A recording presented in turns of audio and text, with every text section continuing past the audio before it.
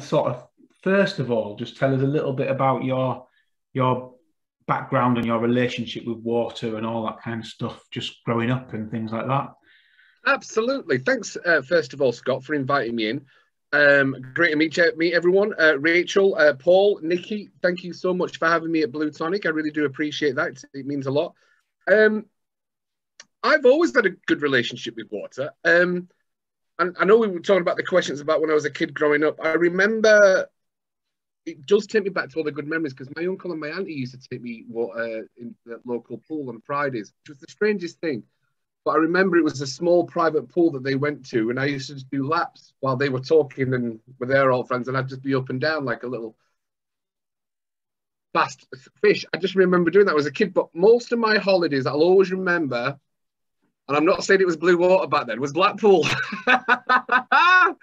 Going to Blackpool, and I used to always go into the water in Blackpool, and the water's so much cleaner in Blackpool now.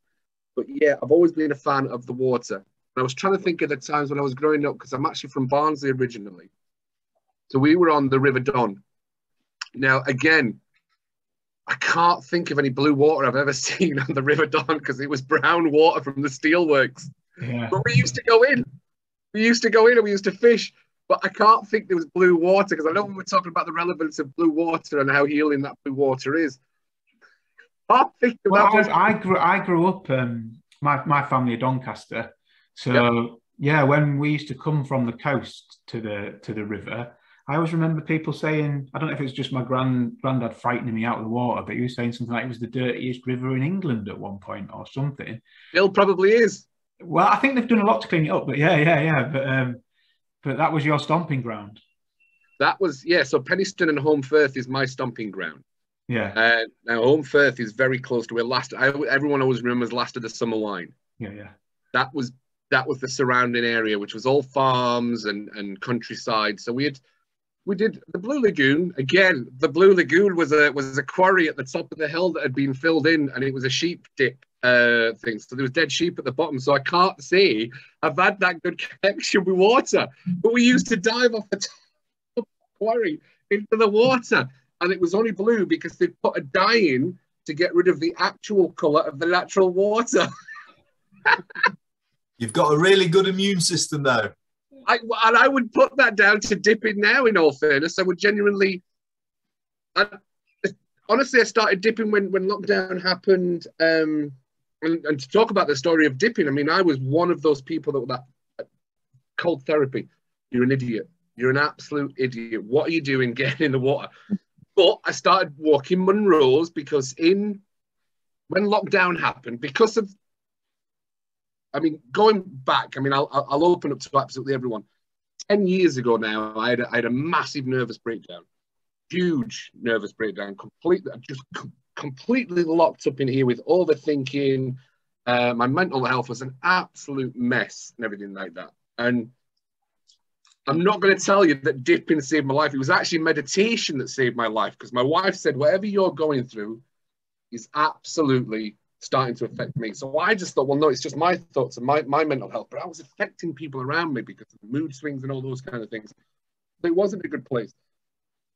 But getting to the dip, so I got into meditation, and meditation just absolutely changed my life. So because of how I've had to train myself and how I've gone through things, when lockdown happened and you've got everything going on the news, but you can't do this, you can't do this, you can't do this, you can't do this. Everyone's mental health is going to take a massive dip. If you are not aware of how bad the news is and you're listening to it on a daily basis, there is nothing positive in there. So you can see why people's mental health took a dip. But what happened for us because of the training that I've done for myself is, well, all right, fair enough. There's a list of everything I can't do. I'm the kind of person that goes, right, what can I do then? Well, no, I can still go for a walk. I can still go for a bike ride. I can still do this. And I can still do this. And I actually got tires in my back garden. I found tires when I was going out walking. And I just brought them home and started hitting tires. So I actually lost a lot of weight in the lockdown, which is kind of the opposite to everyone else. But that was just a mindset thing. But I'd kept listening into like cold water dip. And I'm like, no, I'm not doing cold therapy. And I just dipped once. And it was that one sipping it was literally 60 seconds. I think I counted 67 seconds. And I got out, and when that is the stupidest thing I have ever done. I am never, ever, ever, ever doing that again. And then about an hour later, you got this feeling of euphoria because your body's kicked in. And I was hooked. I was absolutely hooked. And I have not been out of the water since. So it was thankfully to the lockdown. If I had tried something and had that mindset of, all right, we can't do all these things, what can I do? I would never have got in the water. And now I think, you know, for all those times when you see people, when they're dipping, I'm like, oh, look at them, they're silly, they're silly, they're silly. I think you're silly not to dip now because you do it and you know the benefits. And the benefits and the healing aspects of it and your immunity. I've not been ill for about 2 years. Wow. Yeah. It's true. No, it definitely kicks things. It definitely kicks things in a different way, doesn't it, and stuff. And yeah, what really sort of resonates there is, you know, public health pushed the 5 ways of well-being as things. And when I look at what you're sort of doing, you know, connecting, I don't know if you know the 5 ways of well-being, but it's like a broad sort of analysis of what people should be doing with their lives. But too many times they seem to get trapped by the things you're talking about with the news stories and all that kind of stuff. Mm-hmm. But it's about, you know, like making sure that we're connecting, that people are connecting with somebody or people, learning new things, giving something back, being present and connecting to the actual present and getting out there and being a little bit active. It sounds like what really attracts me about what you're doing, it's that broad spectrum. You're sort of ticking all those boxes around the 5 ways of well-being. Do you know, I didn't even know I was, but I'm reading them now and I'm like, yeah, yes. Yeah. And the times in my life when I've not been ticking those boxes and being present, number 4, those times when I wasn't present because I was stuck in the past or I was anxious about the future. That's what created my overthinking. It was so self-debilitating. And I've got total empathy for anyone that gets stuck with overthinking. And I do How to Stop Overthinking live classes in the Monkey Mind group. Yeah. Which is completely free because it's what will make those changes in your life. If you can get out of here and live outside in the real world with everything going on, that's about being present. And I don't know if anyone's looked into Eckhart Tolle, The Power of Now is one of those books that just changes. You're like, oh, I totally get it now. Totally get it. And it's the unfortunate part that I think you have to hit rock bottom sometimes before you can think, right, let's build ourselves back up. And that's the same as dipping. Dipping for me, and I did start dipping in ice last year when the water froze over, which was amazing, even more beneficial. Start off with 60 seconds. Come out of the way. That's the stress. We're going to talk about. I know we're going to talk about stress coming up. That stress resilience is you've got to head towards pain and the uncomfortableness, because if you keep avoiding it, we as human beings avoid pain at all costs. Yeah, that's in our DNA. Your brain doesn't want pain. Any kind of trauma you've had in the past, it will remember the pain it's caused you and it will avoid it. It will keep your unconscious takes over and just keeps pulling you away. And that's what you're going to get when you go into the cold water, especially this time of year. And I would never suggest to anyone, oh, just go for a swim on your own and enjoy yourself in 6-degree water. No, absolutely not. Go with someone else. Go up to your knees, let your body adjust to it. Then go up to the nether regions, whatever you want to call it. I'm up in Scotland now, so I would call it the blue balls, to be honest with you. And I've heard the ladies call it something. I don't know. Am I allowed to say the things that the ladies call it? I thought frozen flaps was one of the funniest things I'd ever heard. Frozen flaps. And I was like, yeah, I've got blue balls. You've got. I just thought that was really funny. But you've got to sit in that. It's uncomfortable. It's not what you do is. To increase your stress resilience, you've got to keep head towards it and come back, head towards it and come back until you are sitting in the water for like 5-10 minutes. Yeah. So that slow introduction.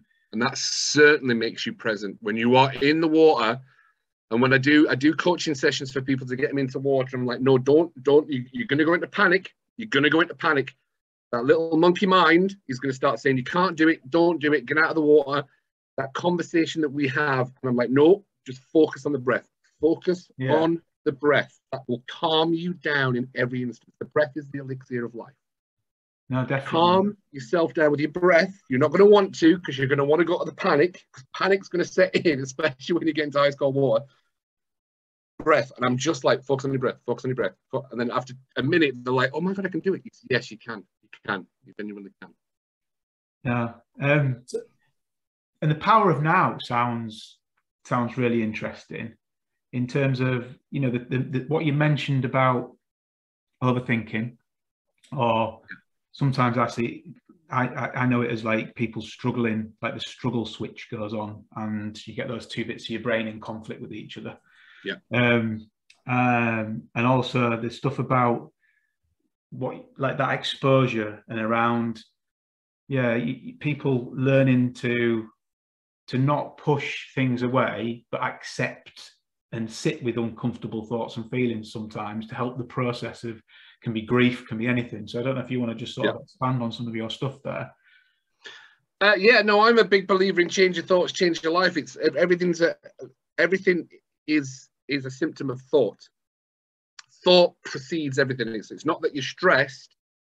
You're thinking something that's making you stressed. You're reacting to something that's making you stressed. And that language that we say of I am stressed, the second you say I am stressed, your brain's got to answer that with a response to go, all right, let's go through the Rolodex. Last time you were stressed, oh, this is what we gave you, which is those emotions. So you're signaling it. It's kind of like a signal box. It goes through the Rolodex. Let me just pull it out. I am stressed. Right, let's give you that emotion. And what you're doing is by thought, you're creating the cortisol hormone, which just absolutely flushes through your system, but you're creating that on a daily basis. So the premise of dipping is you're creating stress and you're managing the stress. And it gives you the tools to manage the stress. Once you realize, I mean, there is nothing pleasurable at a certain time about going and dipping. It is horrible. And I'm sure, Rachel, I mean, it's horrible, but you're managing that stress. So if you can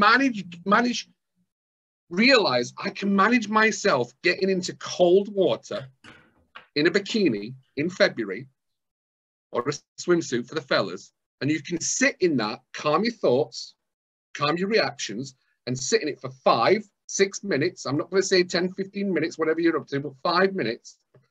Then get out. You have managed a stressful situation in your life. And they say it takes six dips for you to get more or less climatized to do it, because you're going to start getting yourself into that stressful state going in the water. And you start managing it by controlling it by how you're thinking, instead of I am stressed, thinking, no, this is not bad. I'm all right, I can do this. You're then starting to manage stress in your life, which is putting you back in control. That's how it puts you back in control. Dipping is a stressful situation, and you're managing that. So if you can manage that in your life, imagine what else you can manage, because you'll start. And I've got friends who do dip with them, like, do you know what? Normally I'd go shopping and I'd want to punch somebody in the throat because they annoyed me. Now I've started dipping, I've realized actually that is not a stressful situation. Because stress is how you react to other people. And if you're giving your emotions the control of somebody else, I don't know Paul, I've never seen Paul before in my life, but if I'm the person that's saying, do you know what? Paul's looking at me weird, he's annoying me. That's not a Paul problem. That's a me problem from not being able to understand myself. They're my emotions, they're my feelings, and I'm in control of that. And that's what dipping does. I genuinely believe that's what dipping does. It does for me, and when I'm coaching people into it, it does it for them as well. So when you had this realization through meditation that was helping you, was it as soon as you went into the water you realized, did that have an impact on you going out and doing the life coaching and helping others? Or how new is how much of a nuance is that for you really? If I'm honest, I don't know what nuance means, but new experience I know what means. I meant that. I was trying to be clever. I thought that's what you meant. I'm like, I don't even mean the new experience. I don't even know why I said nuance, but yeah, it's on YouTube now, so everyone's gonna see it. So I've been a mind management coach for 2 years since I lost my job because of COVID. Yeah. So cruising stopped. Cruising absolutely stopped. It was one of those big industries that was hit by it, and it was because I've been doing like cognitive behavioral therapy, NLP, and I knew how to manage my thoughts. I know how to put my monkey mind in control. Literally, I'll use a term for you, like a duck to water. I switched. See what I did there? That was off the cuff. So I switched my mindset from, right, I'm not doing that anymore. I'm doing this. This is what's going to pay the mortgage. This is what's going to help. And honestly, the feelings of wellness you get from knowing that I mean, some of the messages from my clients of, oh my God, I can't believe I can go back to work and I can do this now because I'm no longer overthinking. And it's just, I don't manage my anxiety. I don't have anxiety anymore. All because we've changed the way that you think, and it changes your life. And I suppose I'm one of those annoying people that was like, I was glad for the change. I took as many positives out of the COVID change that I could possibly take to create something new. But that's mindset, I suppose. It's kind of, yeah, it's kind of a nice thing. So that's what I've been doing for the past 2 years. And it is about changing your thoughts, change your life. I mean that sincerely, from a place of meditation.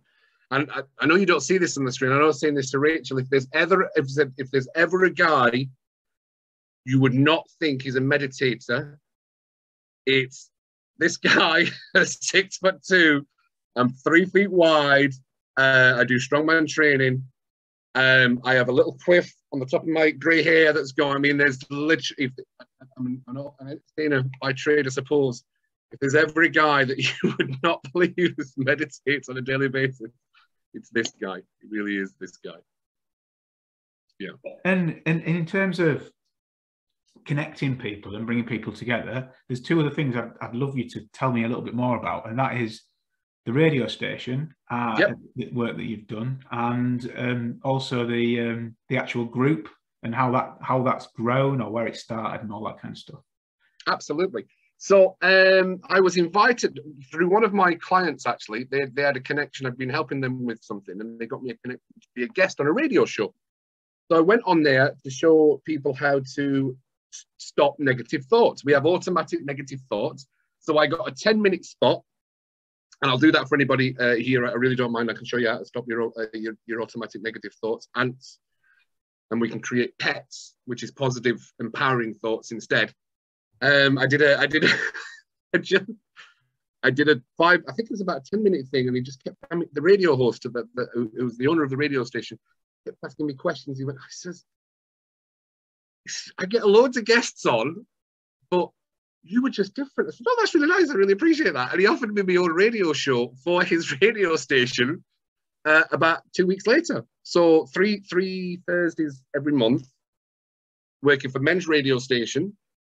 There's 2 radio stations. There's 2 radio shows. One is Chatter About the Chatter, Monkey Mind Relaxation, where I get guests on and we talk about those internal conversations that we have that drive us to depression, anxiety, overthinking. And then I'm in another radio show with my co-host, Graham Nichols, and we've got The Meanings of Life, which discusses mental health issues. The last show we just did is You Don't Have Anxiety, You're Creating It, which was a clickbait title to really, really help people to let you know that the anxiety that we have is created by thought and the way that we think, and it can be manageable. So we got loads of uptake on that one. And believe it or not, it's a men's mental health radio station, and most of our listeners are ladies. Like we talked about the men's dipping group, because I don't know if anyone's here from that dipping group. There's a dipping group in Edinburgh called the Edinburgh Blue Balls, and I saw their group and I joined the group. I thought, I just can't get over there because it takes about an hour to drive there from where I am. You've got to go all the way around the coast, and I couldn't make it. And I see like there's 50 guys dipping every Sunday right over the water, literally from where I dip and stuff like that. And I'm just like, I wish I could be there, I wish I could be there. So I created a Facebook group. There's 200 people in the Facebook group, the 5 dippers at Men's Mental Health Dipping Society. And it's more or less all ladies asking if they can dip. And honestly, I really, even when it's with my clients, and most of my clients are ladies, I've now started getting a lot of gentleman clients, and I'm just like, come dipping. come dipping, I'll get you past what you're going through by proving you're getting in the water in February and getting out. It will change your life. It will change your life. So that's the Facebook group, which I'm Scott, you're a part of, and which is what you found me through. Yeah, I suppose it's hard for guys to open up. I'm completely understanding of how hard it is for guys to want to open up. So I just keep posting pictures of me in water with a smiley face, hoping it invites people to come down for a dip. Well, I will help anyone into the water. It will be one of those things that can change your life. Well, definitely, if I was up there, yeah, that would be something that I'd be looking to do. And at some point, I'm hoping me and Paul, in particular, who's involved with the charity, we've been on a road trip out to Ireland to meet some guys and go swimming over there, which was absolutely amazing. Nice. In Northern Ireland, and yeah, and we've met Rachel for a swim. So at some point, we hope to get up that way. But yeah, what you talked about, that 10-minute thing that you have done, I'd be up for you just running through that, if that would work.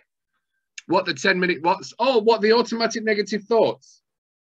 Rachel's got a thumbs up. The stress resilience.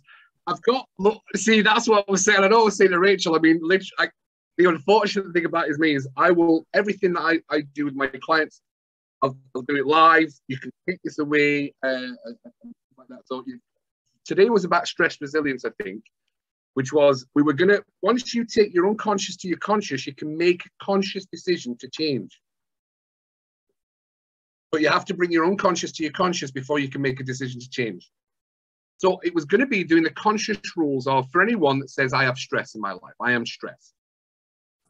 And it was basically, I have a piece of paper, right down the middle, one line. At one side of the paper, you have to write down what makes you stressed, what has to happen for you to be stressed. And on the other side of the paper, what has to happen for you not to be stressed.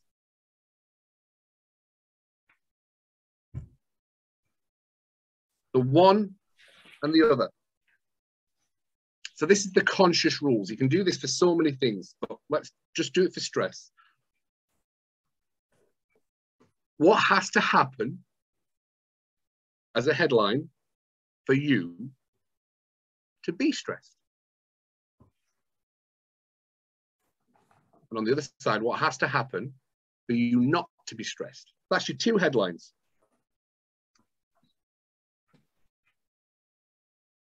I'm scribbling away here. I don't know if I'm supposed to be, but I am scribbling away. That's fine. So just stick to the first. What's on your first side, Scott? What's on the first? What has to happen for you to be stressed? Is that right? Yeah, this is really bad of me, but it's hunger. Right. Okay. So the only thing you've got there is hunger. Now, no, I've got others, but the first one was hunger. Yeah. Right. Okay. For everyone, write down what has to happen. What makes you stressed? What has to happen to make you stressed? Yeah. Write it down. You might have one thing. You might have 17 things.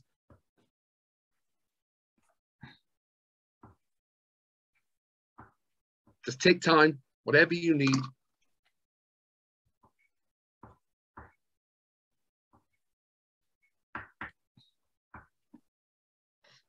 Yeah, I've got 5 or 6 already. Cool. Now, on the what has to happen for you not to be stressed, what has to be in place for you not to be stressed?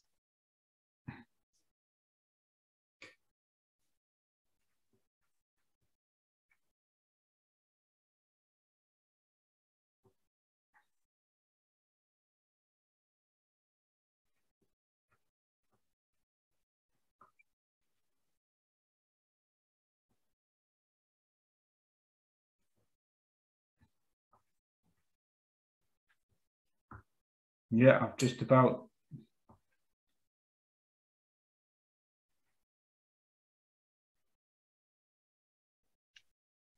So, looking at your rules, everyone, Rachel, Nikki, I can't see you, but I'm guessing you're still there. Paul, I'm not sure you were writing. I think you were trying to see into my soul, I could tell. I was meditating. I will come back to that. I'm on yours.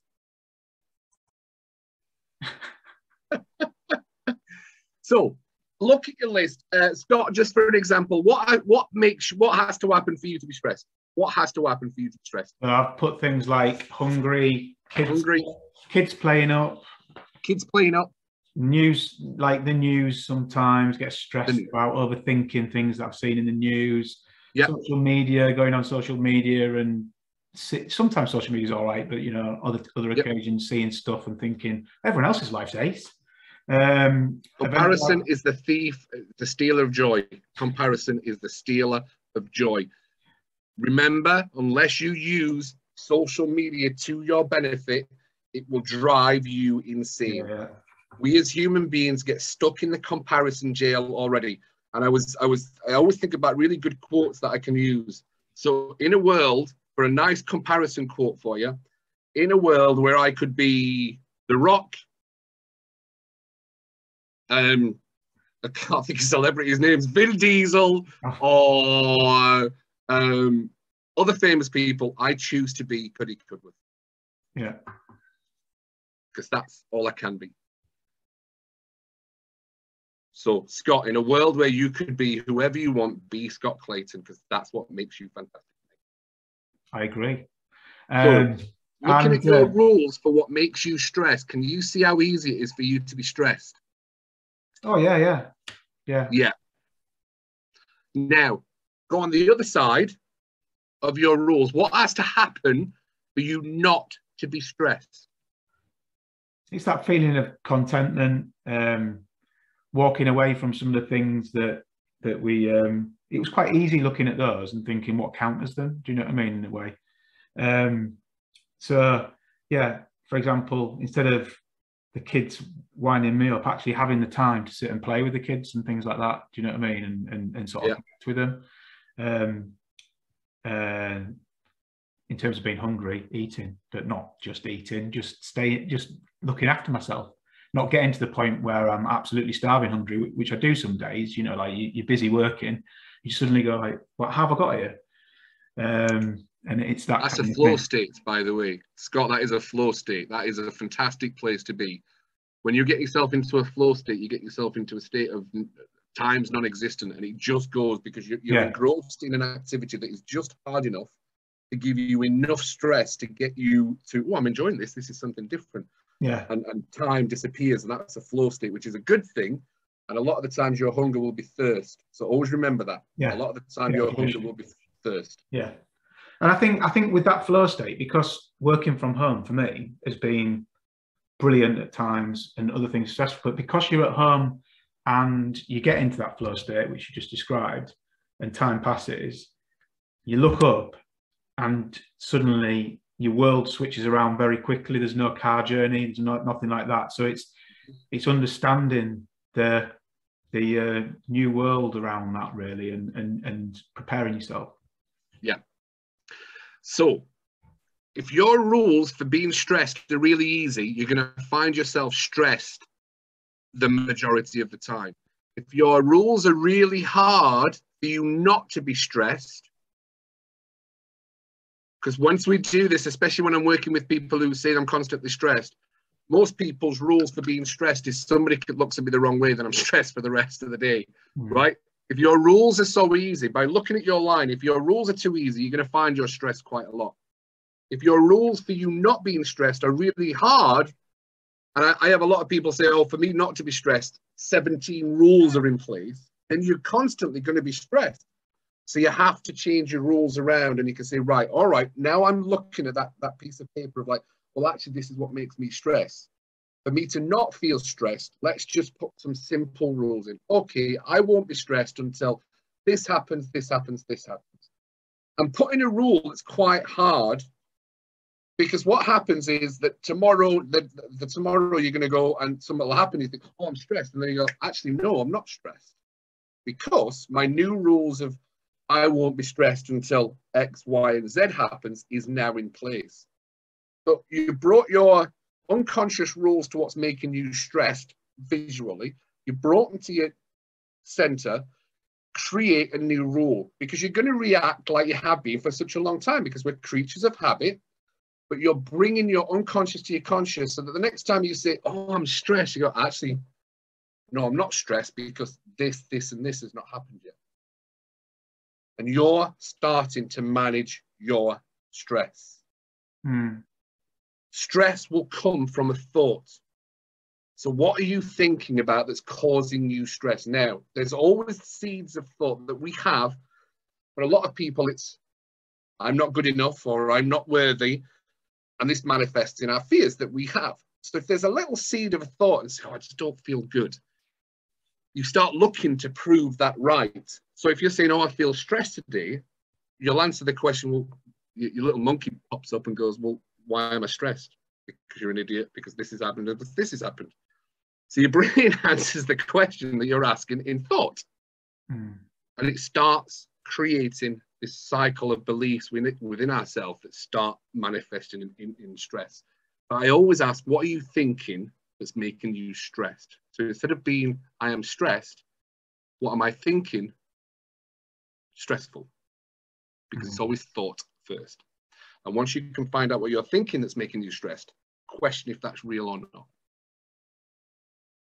Yeah. It won't be. I think I'm definitely going to read the I don't think that's from the Power of Now. That's not from the Power of Now. That's just a me thing. It sounds really similar. Like a lot of it sounds really similar to the ACT stuff. Dr. Russell Harris is the one that I like from that kind of stuff. But yeah, it just they do sort of a lot of these therapies fold onto each other, don't they, and stuff. Absolutely. CBT, is it CBT type stuff that you? I do NLP. I'm a big believer in neuro-linguistic programming. Yeah. In myself, for others, what we focus on, we will 100% attract. Even when it comes to focus, asking you like, what are you scared of happening? What would you do anything to avoid? When you're practicing avoiding something, what are you doing? You're looking for it so you can avoid it. So you're actually looking for whatever it is, the fear, or is it around this corner? Is it around this corner? So you're looking for it so you can avoid it. So you're bringing more into it live. So you have to realize, actually, that's a fear. I get that. I'll just look over to this side because I know that that's going on. Yeah. And at the end of the day, our brains are designed to look for that fear, aren't they? It's like primeval man stuff. So it's like, yeah. Your brain's purpose is to keep you alive. Yeah. 100%. Avoid pain, because pain could cause you death. The brain's purpose has a negativity bias. It has to remember the bad stuff you've done that's happened to you in life. Whatever you feel has created trauma within your life, you will look to avoid it. Yeah. So if you're going to get yourself in ice cold water, you are literally putting yourself under pain, under duress, under stress, and you're managing it. Yeah. No, there's been some interesting folk that have come on and sort of said that, you know, like, I think it was ice baths and stuff, but early mental health practices were forcing people into them. Obviously, there's good reason for that to stop, but the science around it is still proven, you know, so yeah. Cool. I don't know if we want to just open it up to other people's questions, guys. Absolutely. I know normally we'd put things in the chat and all that kind of stuff, but brilliantly engaging. And I've got more questions, but I feel selfish being the only one at the moment asking. So I'm going to open it up and see whether any of you guys want to unmute and just ask Cuddy a question. Here to help.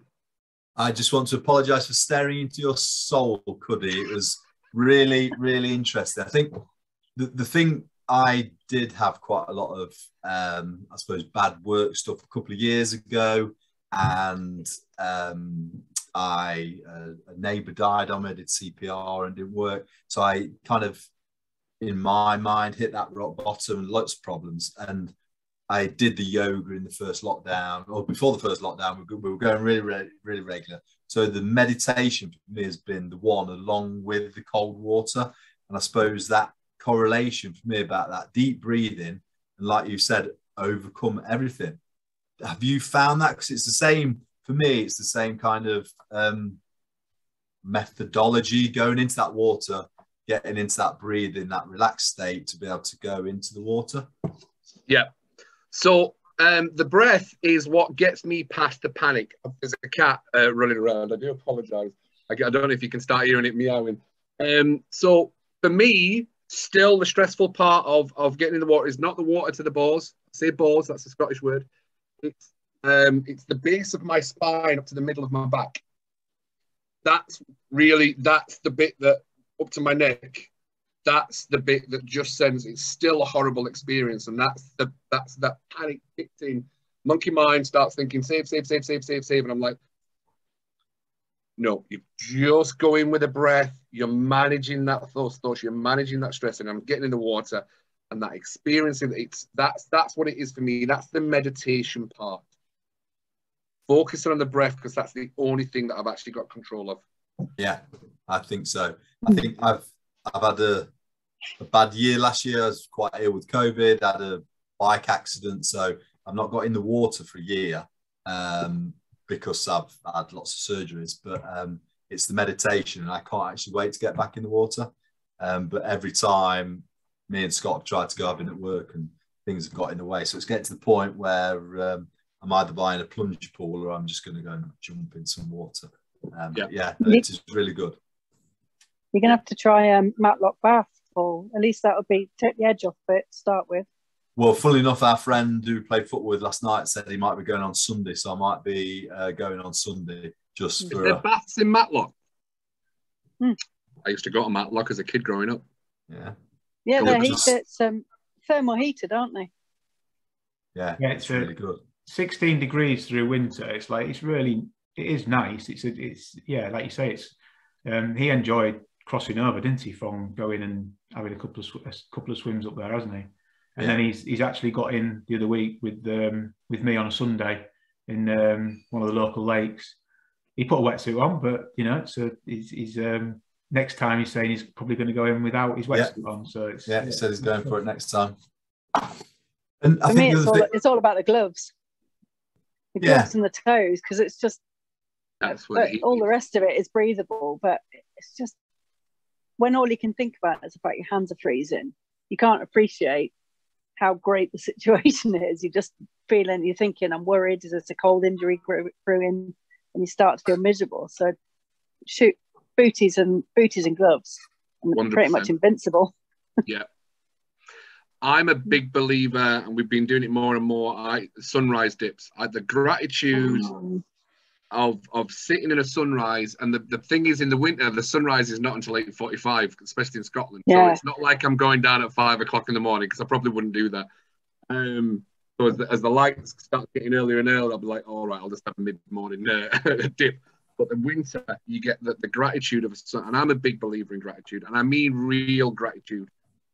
I think gratitude's a word that's so overused and misunderstood, because it's about having gratitude when you are absolutely in the absolute depths of despair, when you are completely overwhelmed by the negativity and the absolute shit that goes on in people's life. There's no taking away of life is a journey. It's absolutely pants.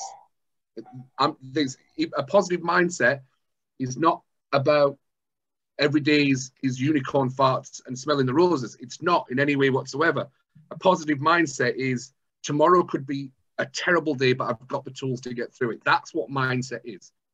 It's not everything's perfect. No, it's the opposite. It's like nothing's perfect, and I'm good with that because I've got the skills to get through it. Yeah.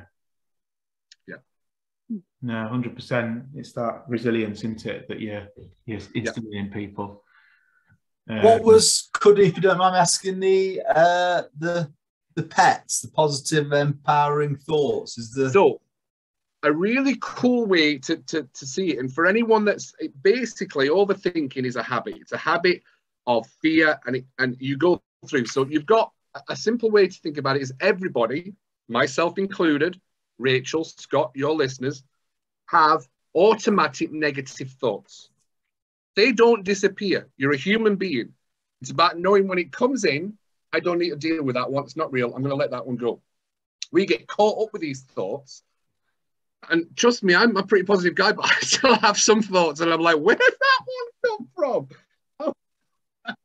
I'm like, whoa, I'll have to dodge that one. So what saved my life, and I think it could save other people's life, if people realize the value of what I'm going to genuinely say for you, is get an elastic band, put it onto your wrist, and every time you have a negative thought and you're caught in that cycle of negative thoughts, automatic negative thoughts, snap the elastic band. Snapping the elastic band causes a pain. Your brain doesn't like pain. Your brain will start going, actually, last time I had a thought, there was a snap. That's hurt. A lot of people, when you first start doing this, you'll realize you're snapping your elastic band about 147 times in a day. And a lot of people will be like, oh my God, I just literally am an automatically negative person. So you have to switch your thinking. So you snap the elastic band and think, right, what can I think of? So creating a positive experience that you can remember. Paul, what's a nice positive memory from when you were growing up? Oh, playing at the beach, times around the the beach. We used to go, and I've gone back as an adult to wells next to the sea. So all my favourite things, and I do use this as a positive mindset. So if I'm having a bad time, I walk through the trees, because my things are trees and water. There's a mature forest, and then you go through the mature forest and you're onto a beautiful beach. Absolutely. That is your choice. You've created a choice to have a negative thought, snap the elastic band. Your elastic band is your remote control. Turn over the channel, because negativity is powerful, and your brain's not supposed to remember the positive experiences. It's not supposed to remember the last time you enjoyed ice cream. It didn't cause you any danger. It didn't cause you any pain. You're not wired physically and mentally to remember the good experiences, which is why we get caught in these thought loops.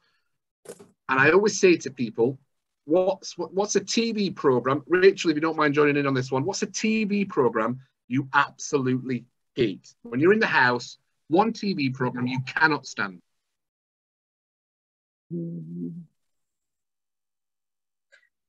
I don't know, one of those where they're digging up Alaska looking for gold. Right, perfect. Cool beans. What's a TV program you like to watch? What you absolutely adore? I don't know, detective something or other. There's a good one that's just come on just now. Oh God, what was it called? Responder. Oh yeah. Responder. Perfect. Yeah, it's really good. I've only seen one thing of it though. If you were sat in the house with a remote control on watching the TV, would you sit and watch Alaska digging for gold? Not if I had the digit in my hand, no. You've now got a remote control to change your thoughts. Put on Responder. If you enjoy Responder, you've got a choice. Your elastic band is your remote control. You've got to change the channel.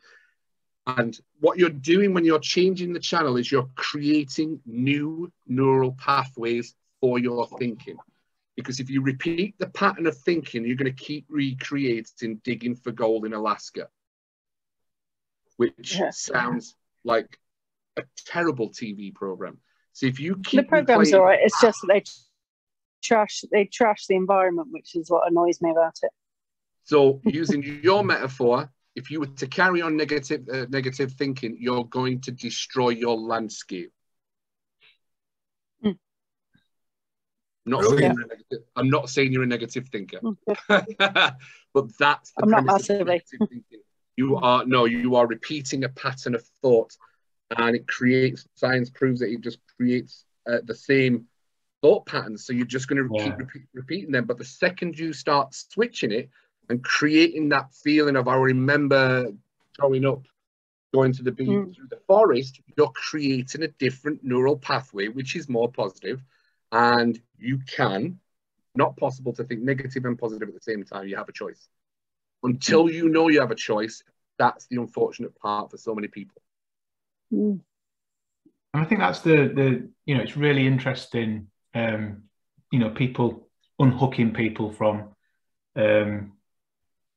like you say, things coming in that take them off into a place almost like subconsciously and all that kind of stuff, getting them more aware, unhooking them. There are really simple things that you can do. A lot of And I think it's going to be really interesting in the future as we move forward how health services are going to help get these messages out to people. It's great that, like, you know, you're doing the work and a step further than that, which is brilliant.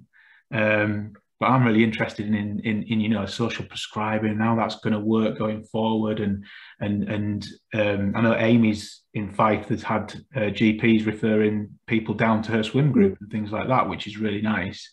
I don't know, what have you managed to get relationships like that yet up there, or? No, there's been quite a few mentioned in the newspapers about the dipping group, for the men's mental health dipping group, but there is, you've got to, that's one of those things, I suppose. You've got and I think there is an abundance of help for people with mental health. I think people sometimes, unfortunately, choose not to, because we can get stuck in that little bit of a woe is me and pity party. And trust me, I hold my hands up. I was stuck in a pity party for a great month because of something that happened. There's like Andy's Man Club, which is a phenomenal charity locally. Somebody contacted me the other day because they were solution-based. No, they were counsellors. And I had to decline going there because counselling just keeps repeating and listening. I'm not a counsellor. I'm solution-based, get you moving forward. I'm the kind of person that drags you out of it and pushes you in the direction you need to be. So I'm definitely solution-based. And a lot of my clients actually have come from counselling and psychotherapist, but it's not moved them where they needed to. And